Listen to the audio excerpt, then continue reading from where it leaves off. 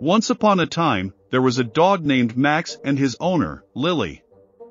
They had been best friends since Max was just a little puppy. Max loved nothing more than going on walks with Lily, chasing after sticks, and playing fetch. One day, Lily took Max to the park to play with some other dogs. Max was having a great time, but then he saw a squirrel and took off after it. He ran so fast that he didn't notice when Lily called him back. Lily was worried when she couldn't find Max.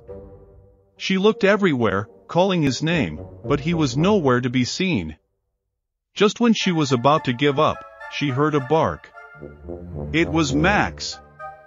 He had chased the squirrel all the way to the other side of the park, but he had finally come back to Lily. I was so worried about you. I'm so glad you came back to me. I'm sorry, Lily, I just got so excited when I saw that squirrel. That's okay, Max. I know you love to chase things. But you always have to come back to me, okay? Okay, Lily, I'll always come back to you. That is all for today, kids. Great friendship is all we needed. See you again.